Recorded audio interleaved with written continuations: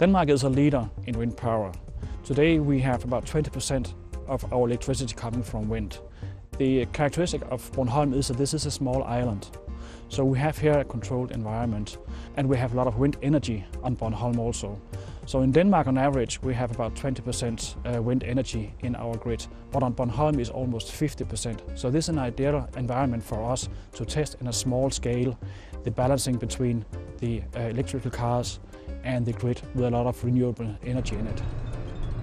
The reason why it's very good to do the demonstration here in Bornholm is because both we have short distances on Bornholm because we are an island, a quite small island.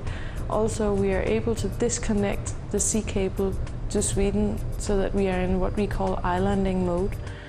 This is a modern 2 megawatt wind turbine, and modern in the sense that we are able to control the effect given from the wind turbine. So that we could actually say right now we only want 1 megawatt from the wind turbine, even though it's able to produce 2.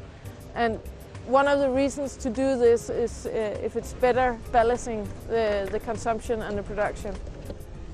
If you do not have the possibility to have someone using the power produced from the wind turbines, we will eventually have to turn them off, to simply let them stop running if the wind is blowing and we do not have anyone to take the excess power. So what we're doing is actually to make the intelligent solutions that enable a good interaction between the vehicles and the power system.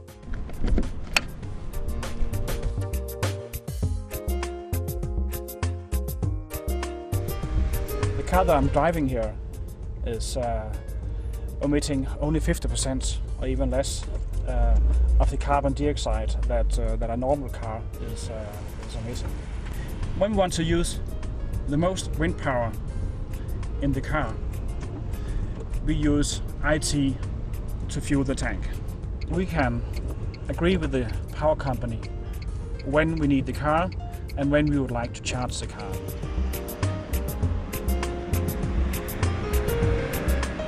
This is kind of laboratory of the future power systems. I think that's really exciting to see the solutions go into the field and be applied instead of making purely academic research in itself, to see this link with reality. In a few years we will have a smart grid here in Denmark, and we will all be better at optimizing our energy consumption and our footprint on the environment.